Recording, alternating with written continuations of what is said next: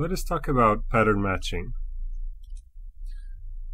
So the simplest way to understand pattern matching is if you already are familiar with the switch statement in programming languages such as C, C++, or Java.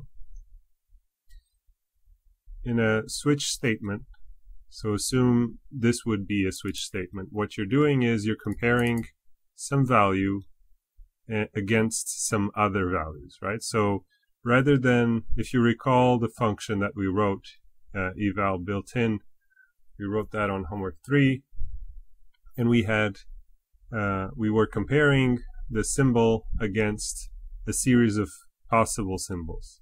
So either variable sim against the quote plus, and then the symbol star, symbol minus, symbol slash. We would return a function for each one. So the equivalent can be written using a match much more simply, because match is doing implicitly an equal. So this would be exactly the same code, would mean exactly the same thing. They're equivalent. So you would write match sim, and then you write the symbols that you want to match against. So if the symbol equals to whatever symbol you wrote, then you return this on the right. There's one thing that you should note is that else now becomes underscore. The idea is underscore means anything. So you're saying that symbol should compare against anything. That always returns true, and therefore you would return what is on the right hand side. There's one difference if we compare it against cond, which is, as you know, if I were to write something,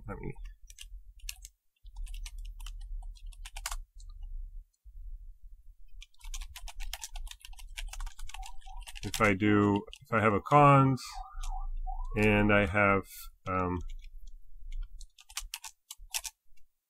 something that evaluates to false, and I do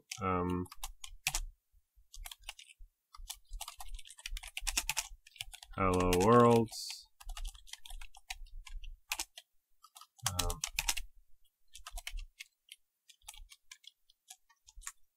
what is the return value of this?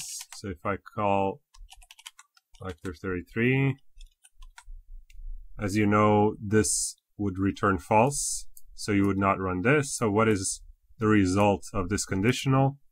As you probably remember, the result is void, right? So if I do define x, is this void? It should return true, right? So it is void. So the result of a conditional when nothing matches is just void. So whether if I were to return number 10, this would return 10. No, why not?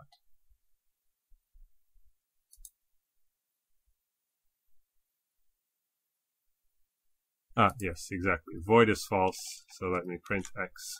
So confused. Yes, and x is 10, and 10 is not void, so therefore you get that false. Okay, so this is what I was saying, but if you try to write match in the similar example, what you get is actually an exception. Actually, some people in homework 4 and homework 5, they would get a void coming out of somewhere. Usually what happened was that they were not covering all possible cases, and that's why they were getting that void. But with match, if you actually write your code using match, you would get an exception, as I can show you here. You get a match exception saying that none of the branches were met, which personally makes much more sense because it means your code will crash louder, which is always what we want when we're developing things. So if we want to recreate the same behavior as before, what we could do is, in the case where we don't know anything, we can just return void, and then this would not raise that error. So with this behavior, you are more flexible. You can express everything that conditional does. So one thing that is way more interesting is, let's say you want to write conditional, and this is a typical function defined by branches, right? One way is you define it and you write a conditional,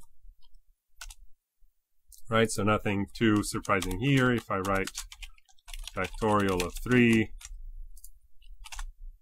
I get 6 because it's 3 times 2 times 1. But if I were to write this with a match, you can just say if it's 0, return 1, otherwise return n times star, which is, you avoid doing this equals, which is fewer opportunities for a mistake, right? So you're just saying if n is 0, then return 1, otherwise return this. If I were to write this, I do version 2.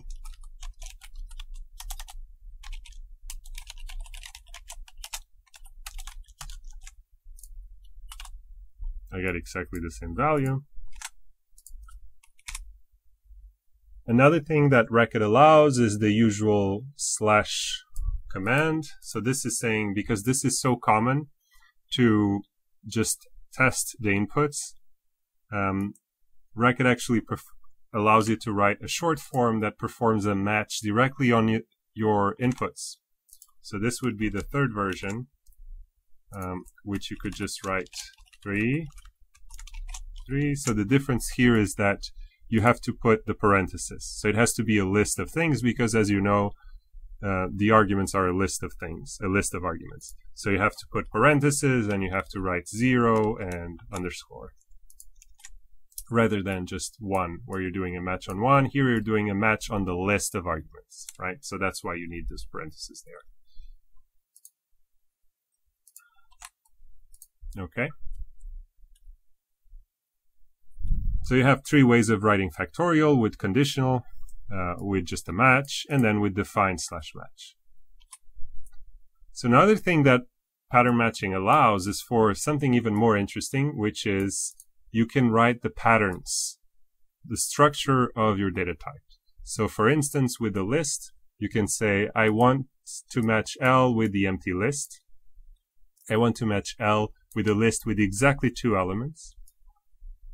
I want to match L, right, with a list of exactly 2 arguments, and I want to say let the first argument, the first element of the list be X, the second element of the list be Y. And a more interesting one is even this one, which is saying I want to take the first element, I want to call it H, and I want to take the rest of the list to be T, and you use the ellipsis to represent that. So if you understand this, and there's the annotation here, I would recommend you to pause this video and try to do these exercises by yourself, as it will allow you to understand a bit better. So please pause the video, and hopefully you did that. So now I'm going to show you the solution. So if you pass a list and you pass empty, you will get this false. If you pass a list with 1 element, you will get this thing, right, where the head is 1 and the rest of the list is T, which is empty. So therefore you would get the empty list. In the case where you pass 2 elements, if it's exactly 1 and 2, then you would get this case, so you get true. But if it's something else, it wouldn't match the first one, it would match the second one. So therefore you would do the addition. So note that these 2 branches, they're both looking at lists with 2 elements, but here we're saying specifically which elements they are, and here we're leaving that open, and we're also binding those elements of the list to variables. So as you know, this is creating declaring 2 variables X and Y. So now we can rewrite map with a match, and let me show you how it looks like. So actually this is something you can try just by looking at the previous slides. And now that you've learned these 3 patterns, could you try to come up with rewrite map using the match condition? So try to do that by yourself. Please pause the video and try to answer that yourself. Okay, so hopefully you did try to write map using match, and you would get something like this. Very succinct, you will see that we're matching on L. If the list is empty, you write list, the empty list. If the list has at least one element, you match the first element with H, the rest of the list with T, colon, and the result becomes shorter because you don't have to keep doing first and rest. That is done automatically for you using the pattern matching expression. Another thing you can do is you can use the :when clause. And this is actually quite useful, as you will see in the following slides. So what the $when allows you to do is add a condition. So call some code additionally to what we have. So let's see what we can do. So let's say we want to write a member, right? And member, as you know, we can implement it with this code where we first check if the list is empty, and if the list is empty, then X is not a member of L. Otherwise, we check if X is the same as the first element of the list. If that's the case, we return true. Otherwise, we check if X, we call recursively, right, with the rest of the list. So let's see how we could write this very succinctly with the pattern matching expression. First case becomes this. So if the list is empty, we just write empty list and we return false, exactly like we have here. The list has at least one element, right? What we say is we just match H to say the first element, and we say underscore. We don't care about the rest of the list. So we see, and then we use the when clause to check, is X the same as H? So we're comparing H with X. So the first element of the list with the X in the parameter of the function. And if that's the case, then just return true. So as you can see, this is way shorter or more explicit what's going on.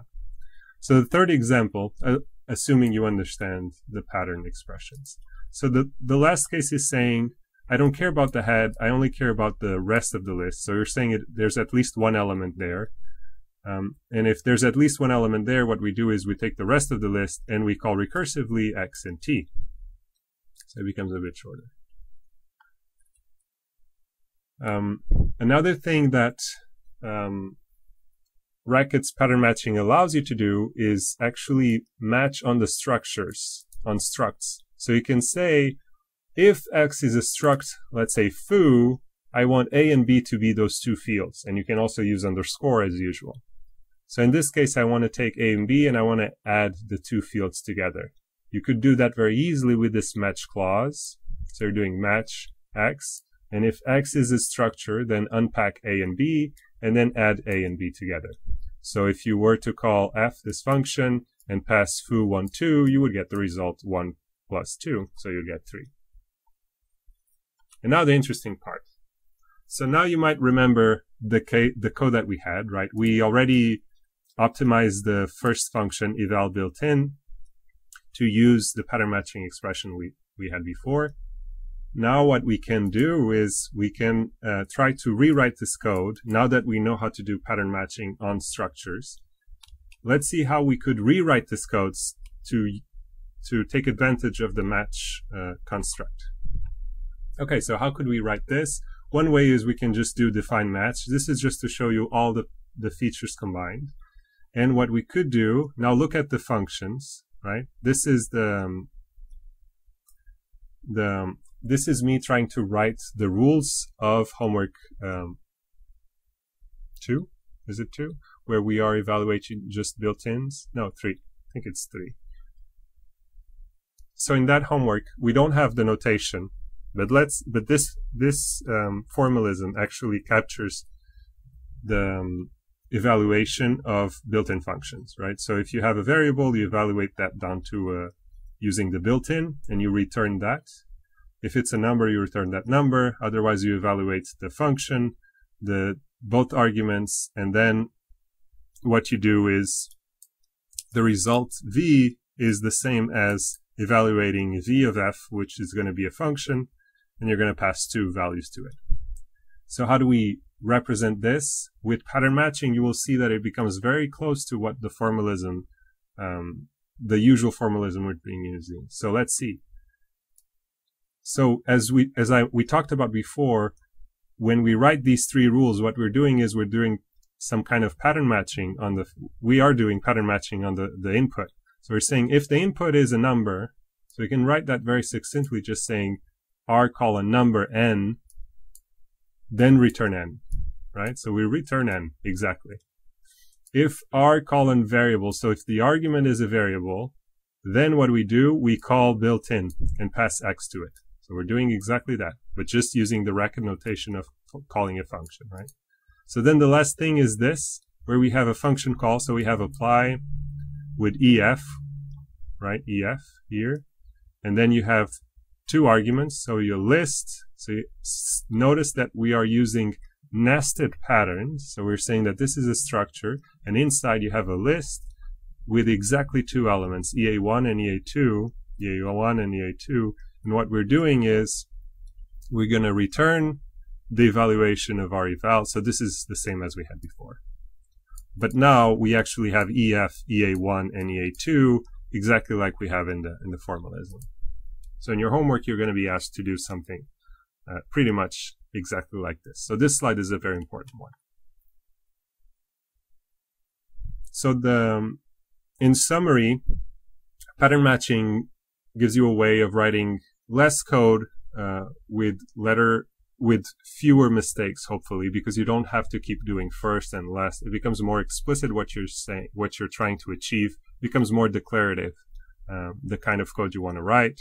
But it does expose your data. So if you do pattern matching of structs, that means you cannot do, if you change the struct, you will break all the code that is doing a match on your data structure.